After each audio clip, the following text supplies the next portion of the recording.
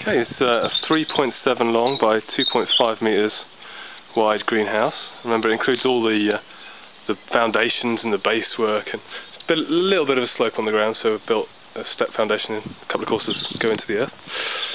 But this is the finished greenhouse. So we've got a herringbone path here, a brick path loaded in a herringbone style.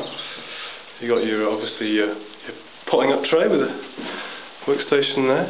This is a sand bed that Paul's asked me to provide. He's going to fill that with sand. He does a lot of alpine plants, so that's quite deep. And we've got extra ventilation in this one.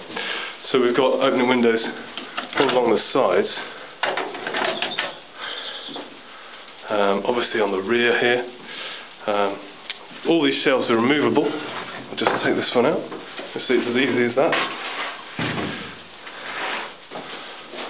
So there's actually only 4 on each side, and then there's another window.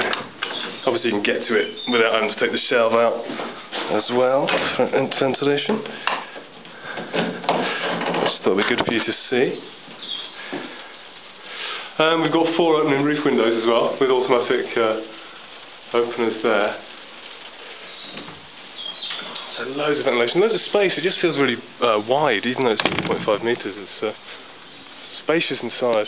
Maybe it won't be as much when Paul gets all his plants in, but that's what you want. So there we go. That's the finished job.